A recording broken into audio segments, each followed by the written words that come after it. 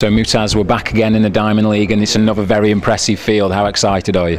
Yeah, I'm very excited. I love Diamond Leagues and I'm happy to be here and looking forward to it. How's the transition coming from home and now over into Europe? How's that journey been for you? Yeah, it's okay. It's been good. I think I'm getting used to travel a lot. You know, as athletes, we're always traveling. So I think it's not a big deal. We are prepared for this. Hopefully, we have a good weather, and I know that to have a strong field, and we're looking forward to really good result. Sure. There's lots of talk of world records. We don't really need to go into that, but how good is it in terms of you giving regular chances to learn from your competitors and see, and obviously when the championships next year, World Championships in Rio, how important is that to get regular competition with these guys? Yeah, I think it's every step. Like at this moment, as you see, high jump is really the high performance. Like every competition, every step of it is like a big deal for us to prepare to.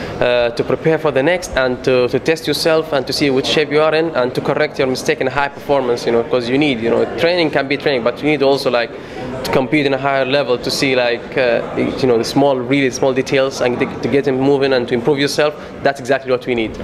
And away from the track downtime, you're here in Rome for a few days. You're going to have a chance to look around and capture a bit of the culture. Yeah. No, not really, not now. I've been here one time, but not really. I'm here just for the meet and going home directly. Yeah. And what's next for you after Rome? Where do we move on to? Yeah, our plan is to go to the next Diamond League. Will be in New York. Yeah, in the 14th of June. Okay. All the best, and thanks so much for talking to us. You're welcome.